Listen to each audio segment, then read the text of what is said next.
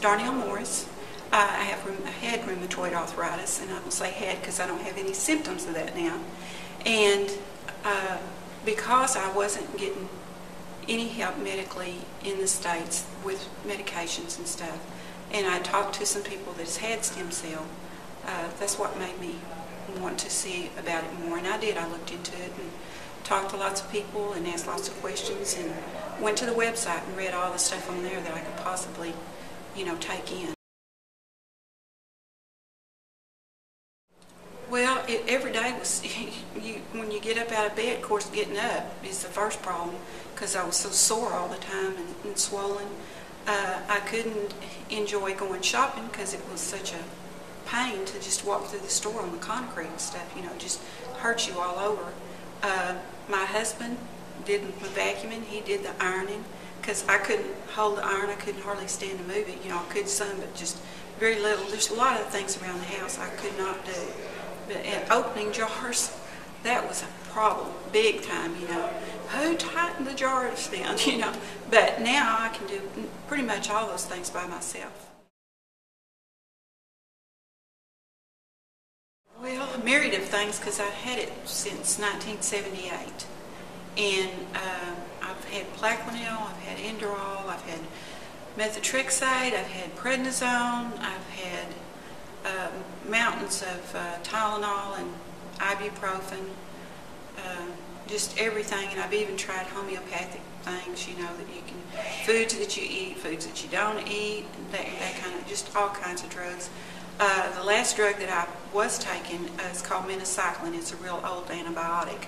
I got some relief from that, better than anything else I'd been on previously, but it started affecting my liver, so they had to take me off of that. So that was my last drug, and they offered to put me on Embriol and Humira, and I refused that because it takes your immune system away and leaves you open for everything else. Oh, it was superb. I mean, they could take what they do and show these doctors up here how to do it. It would be cool about how they treat their patients. From the moment you step off the plane, you're in somebody's care. Even though it's a foreign country, and we'd never been out of the country, so that was a new experience for us, but it was like we were in somebody's hands the whole time. We didn't have one bad incident. And then, unlike here, when you go see the doctor, you got all these nurses and PAs and nurse practitioners, but you had the doctor and you had his full attention. If there's questions, like everybody has questions, but they are so apt at telling you all the information that you really don't have a whole lot left to ask because they pretty much cover everything. And then, from the time we got here until we left, I knew I was all right. It was just a totally good experience.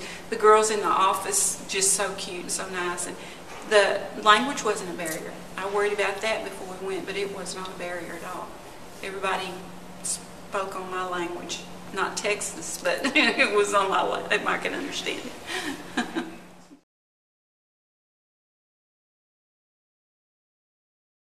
I haven't felt good since I was 28 years old. And so all that release, and when those stem cells, I'm sure, were doing their work, it's just one little phase of that after the other. And I can now raise my arms up over my head. I couldn't do that for several years. Hard time to comb my hair. Sometimes my husband would do that, and that was a freak job. But like at the airport, because I have an artificial knee, they wanted me to stretch my arms out to the side and raise my palms up. I couldn't do that when we went down there. But I can certainly do it now. And I can get up out of a chair and walk off.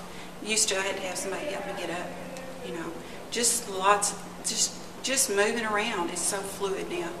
It's normal, it feels normal. And I don't have any pain, which with rheumatoid arthritis is a biggie. I do not have pain.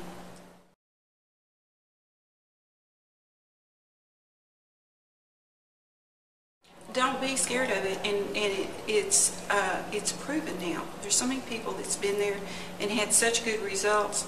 Be apprehensive if doctors want to put you on drugs. That's the thing. I don't take any medication now.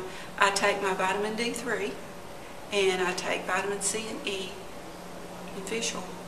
If you have these medical problems that they can help you with down there. Go to their website, fill out that application, send it in, let the doctors review it, and they will call you back. And you can ask them questions, and they'll ask you questions. And don't hesitate to go. It'll be the best thing you've ever done for yourself.